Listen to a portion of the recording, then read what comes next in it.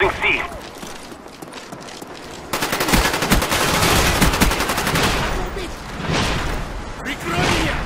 RCXD ready for launch. Hey guys, what's up? This is Liberates, and today we're gonna be, I'm gonna be doing another tutorial, and this one will be in Sony Vegas. And first of all, I'd like to apologize for the lack of tutorials. I've had a lot of work to do in school. I have finals coming up, and I've just been, school stuff. But so yeah, these tutorials take longer than you guys may think. A good tutorial for me may take around 3 tries, and if tutorials are like 10 minutes long, then, that's kind of a long time, and then the rendering time and stuff. So I'll just get started. This one shouldn't be too long, so I'm gonna try and get more in eventually, but for now I'll make this one real quick. So first of all, this is gonna be a color emphasis tutorial.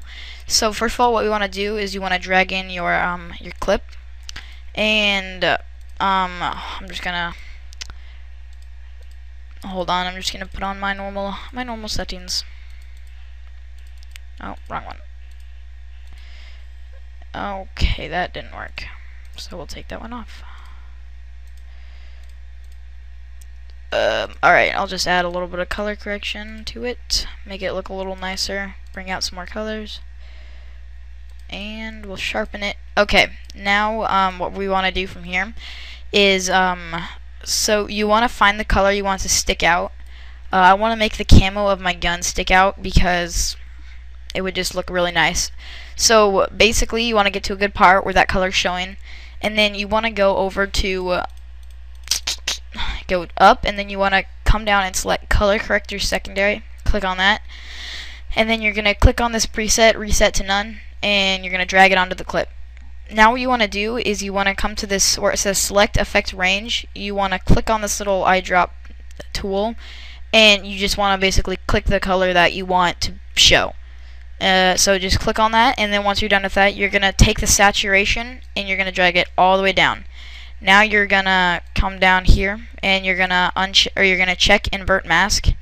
Now you can see it's kind of showing, but not really. So you're going to take the limit luminance, make sure it's checked, bring the low down to 0, and bring the high all the way up.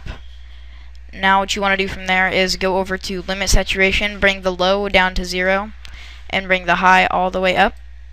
And now you can see it's showing pretty good, and the blood showing on the screen, and so is the color of the enemy team, but everything else is black and white. But you can still see some colors, like these up here, are kind of showing, and down there a little bit.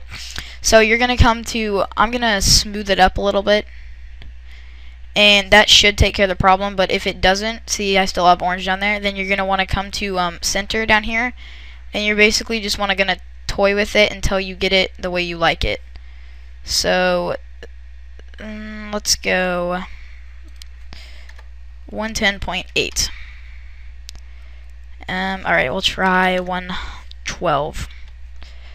Okay, that looks pretty good. So now you also can bring the smoothing all the way up on this one, and it basically just blends it, makes it look nicer. So as you can see, if we go through this clip, Ready for launch. well, if it would stop lagging, that'd be cool. Hold on, I'll just go up here.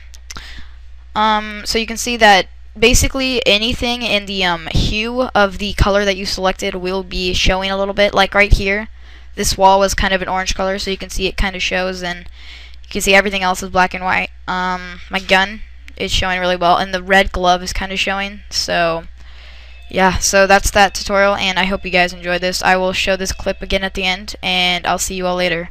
Look for more tutorials. C.